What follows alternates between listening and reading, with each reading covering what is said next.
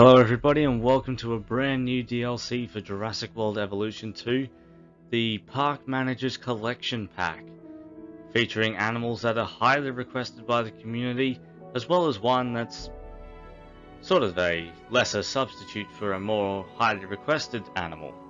But nonetheless, this is certainly going to become one of my favourite packs just because of the species in it. Like, this pack is certainly for the fans, and it's kind of the one I wasn't really expecting, but I'm actually happy that we got it. But it does sort of seem like this may be the last pack, however, because Jurassic World Evolution 3 is coming, and if I'm going to be completely honest, I think Cenozoic species should be saved as sequel material rather than be added here. Although we do now have a Cenozoic species with the new Megalodon. Yes, it is in fact Megalodon, not the not the trolls online that were saying, oh, it's going to be a Cretoxyrhino or a Squalocorax or any other prehistoric shark that wasn't Megalodon. As I said, when the jaws were revealed, Frontier would only have made a big deal about the most famous shark in prehistory. So, without further ado, let's see what this pack has to offer. So our first species is of course the Megalodon, by far prehistory's most famous shark and the largest that we know of. So this animal was found in the Pliocene and preyed on whales particularly. Now I do actually really like its design here, as it's not necessarily a scaled up great white, although the pattern certainly does scream great white, but it really has a short, blunter snout than a great white and a bit of a bigger head than I was actually expecting. It certainly looks very streamlined, and I really like that. The long pectoral fins remind me of an oceanic whitetip, which are a pelagic species of shark that is actually closely related to great whites. The dorsal fin and the faint striping that you can see really gives up a tiger shark sort of look. The tail fin I don't really know, but there are plenty of sharks in the world that could have been inspired by any of them, but it doesn't have the hook at the end like a great white certainly does.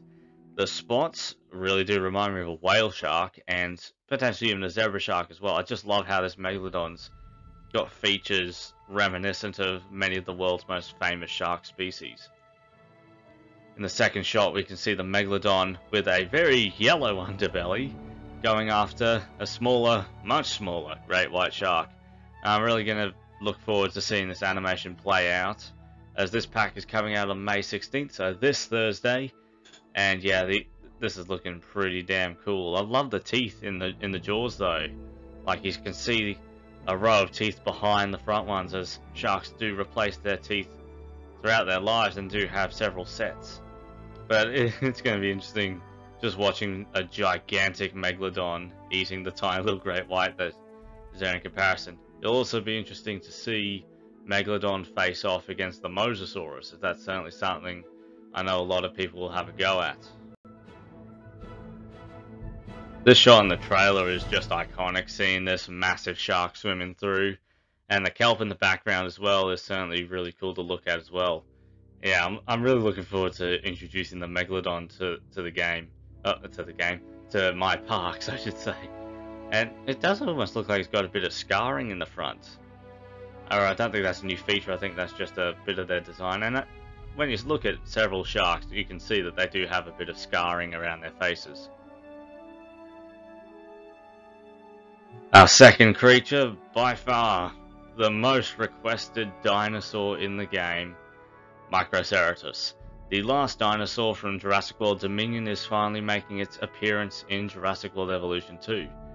I do think it will have the three skins that did appear in Dominion, the dark blue one, as well as the one that was somewhat inspired by the website version, which is like a red and yellow, and then a bluish green color Microceratus as well.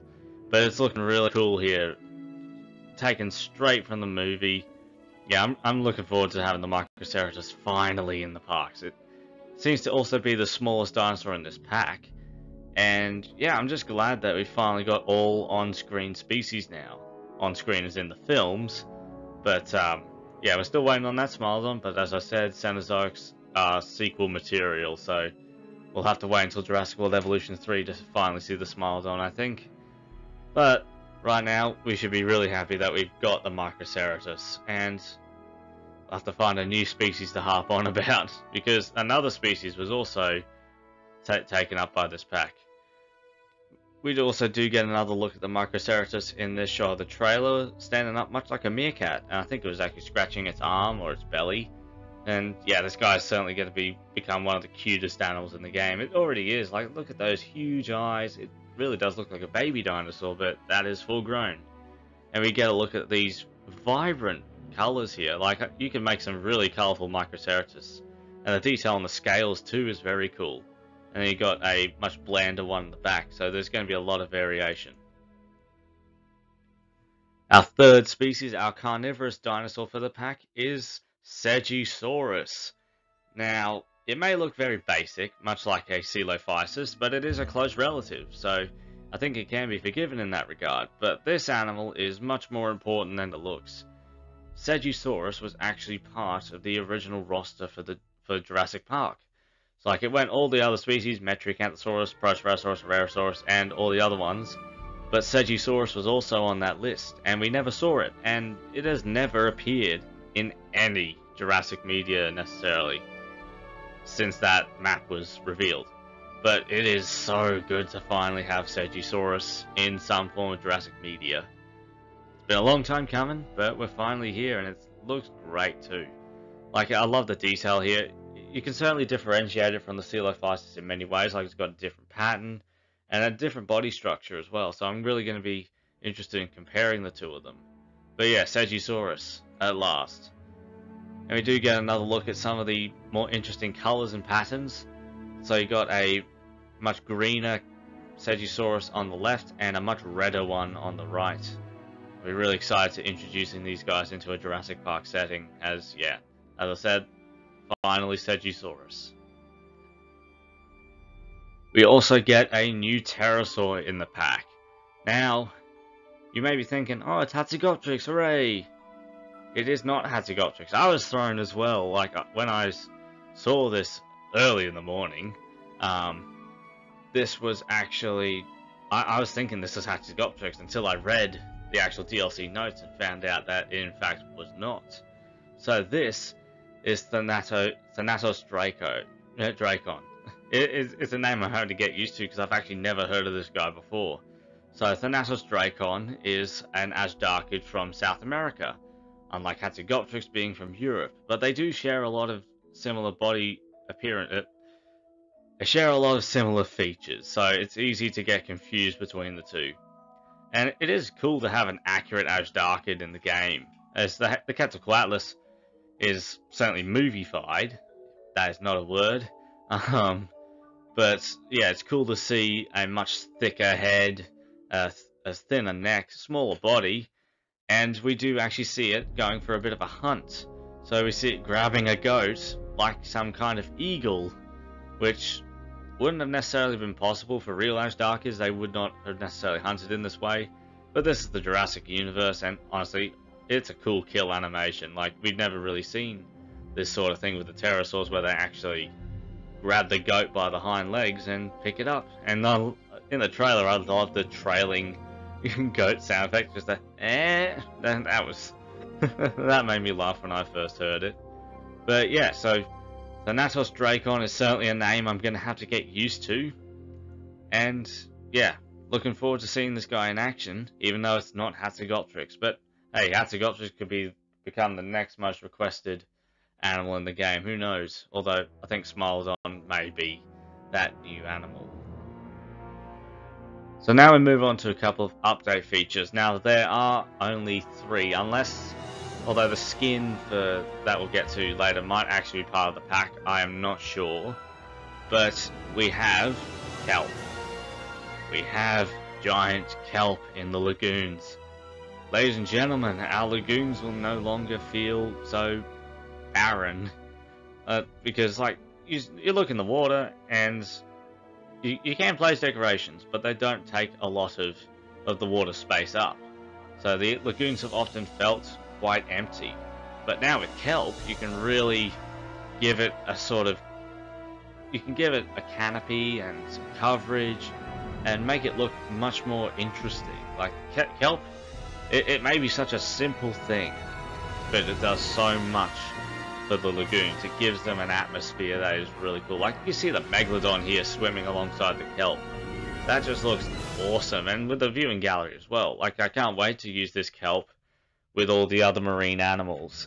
So there are 3 pieces for kelp, so it's probably going to get much thicker. Like there's going to be a lot more kelp the further you go. So number 1 could be quite scarce kelp, or maybe even shorter.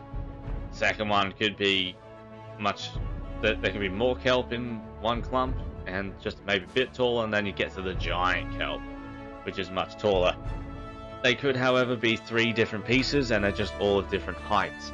I could see that happening. I kind of see that could be the case. You just have to place all these different heights of kelp around each other. So that does seem to be a potential case for this. But kelp, yeah, I know a lot of people have been excited for this, and it's almost trumped all the animals in the pack, which is very interesting. But I guess that shows how valuable free updates are.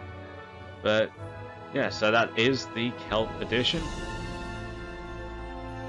Now onto the skin. So there is one skin that I do think might actually be coming to the pack because it is from Camp Cretaceous.